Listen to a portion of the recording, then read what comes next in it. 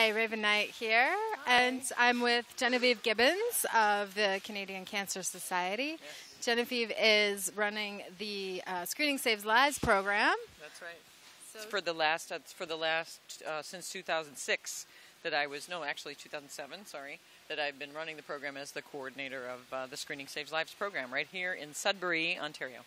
And what does the Screening Saves Lives program do, Genevieve? The Screening Saves Lives program is a program that has a dual purpose. That is that I train women in our area that are really people that haven't been screened or underscreened, going for breast, cervical, or colon cancer screening. And so those three screening programs are the ones that are the Ontario-funded programs that we can go and get screened for, which are basically, you know what they are. They are the Pap test, the mammogram, and the fecal occult blood test, which is the poo-poo platter. I call it the poo-poo platter. You do that in your own home, and you do it in the privacy of your own home, and that is what tells the doctor if there's blood in your stool, and then you go for a colonoscopy.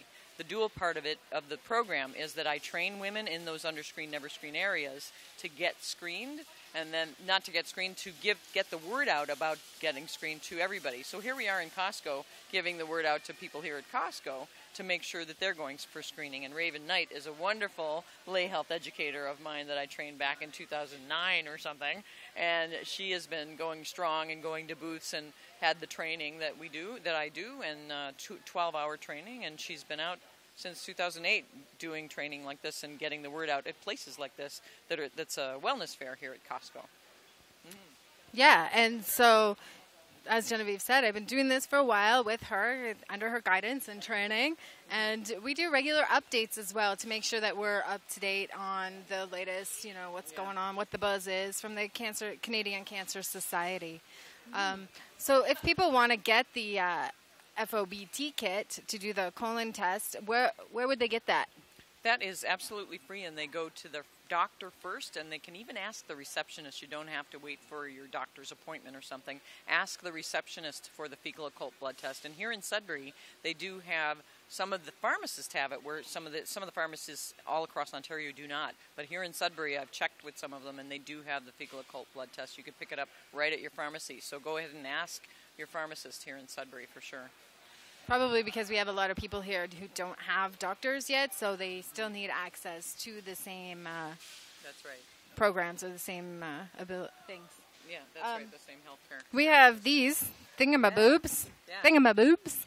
Yeah, and the new campaign. Can you tell us about the thingamaboobs? Yeah, the Thingamaboob is it's a new campaign that they're doing, although they've been around for quite some time, and that they are now being given away for free. And the campaign right now is Find It Before You Feel It. And what the Thingamaboob message is that it's a funky keychain that is an informational keychain that tells us that we explain to women the different grades of cancer tumors that a woman finds in her breast. The first one is the breast self-exam. That's the biggest one. The next one is the first time she goes for a doctor's exam. The next one, a manual exam. And then the next one is the first time mammogram. And that teeny one, you can't even see, I'm sure, on the video, is if you go for regular mammograms.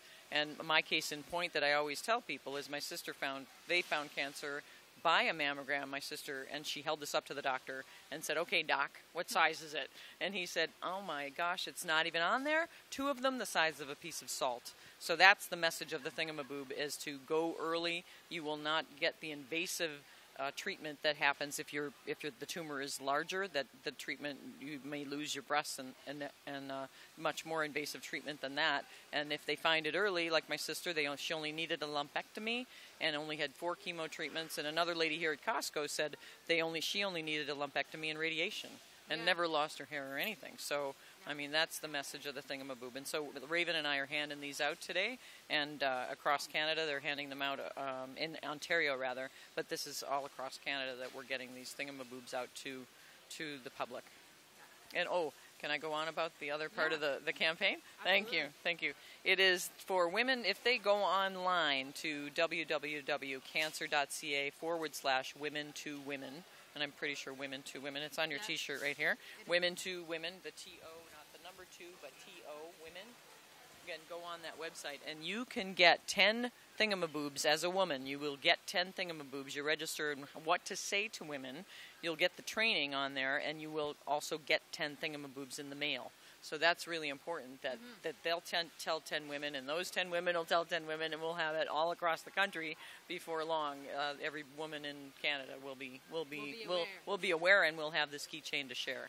Yeah, so everyone will know. That's right. And we won't have any excuses No, for any not pre-screening. Or not knowing what the thingamaboob is, and it is a catchy, fun name. It is. That's the whole point. That's the fun of it. That's the fun of it. That's right. That's right. I know we also talk about the importance of getting screening for cervical cancer, and I know that recently they've changed the stats on when it's time to go and get that. Do you want to talk about that a little? Yeah, sure. That just happened about 2 years ago, and it is that women are now 21 years old instead of being sexually active for their PAPs. It used to be. It's now when you're 21, and so when women are 21 years old, they do go for PAPs instead of going when they're sexually active, and this is because the mortality rate has decreased. They know that the mortality rate has not decreased. The mortality rate has been shown that after 21 is when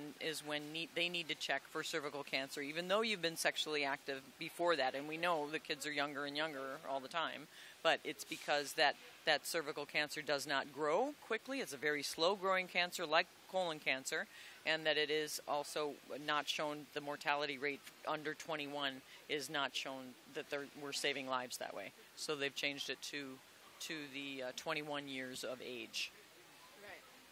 So we have a customer here, so I'm going to let Genevieve go talk to her clients. And thank you, Genevieve, for that. So I'm Rayvin Nyte here, enchanting and enhancing your life.